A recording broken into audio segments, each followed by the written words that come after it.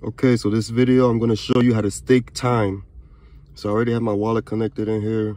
So let's just go back to let's go to the first step. I use crypto.com to buy the coin that I need so that I can stake time. So the first thing I do is I go to crypto.com.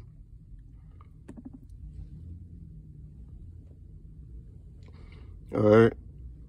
And crypto.com, I buy Avalanche right here. You need Avalanche to stake time. So you buy this. Once you have it, you transfer it out, right?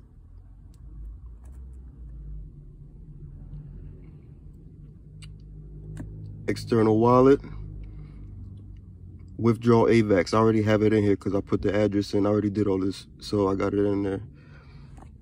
So the first thing, after you board it and you send it to the Trust Wallet, some of y'all might have an issue. Maybe it might not pop up or whatever in here after you do it. You see I have it right there. I have 1 penny in there. So if you don't see it, make sure you go click up here and you turn it on. You find Avalanche and you turn it on. Right here, you see?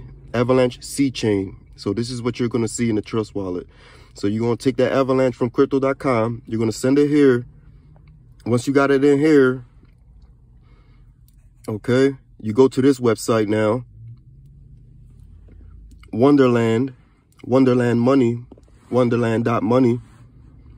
And once you get here, you click on time, and then it's going to say buy on Trader Joe. Now, if you click on this and it doesn't say anything, that's because you haven't bought AVAX yet. Make sure you have some AVAX. So you got to have AVAX before you can even get into all this part.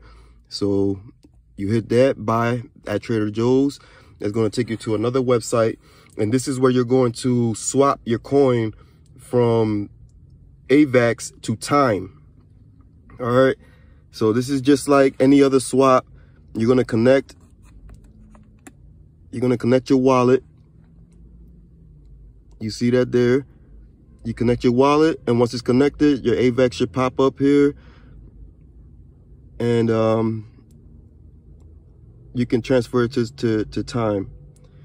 Now, there's another issue that I found that people have been dealing with when they're when you're trying to connect to this page here.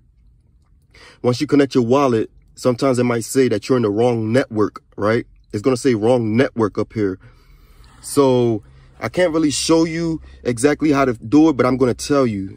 So if it says wrong network, like it did for me when I first was trying to do this, I was trying to do it from Google, right? And then every time I go in there, it would always just pop up, and I couldn't do nothing. So what I did was I went to Bing, and I pulled up the website again. This time, when you connect, right? When it takes you to Trust Wallet, when you go to Trust, when you press connect on here, and it takes you to Trust Wallet, and it says connect, right? Don't hit connect. There's going to be a box like right there in the middle that's going to say Ethereum on it. That means that you're in the Ethereum network. You have to change that. Change from the Ethereum network to the Avalanche network in order to connect to this.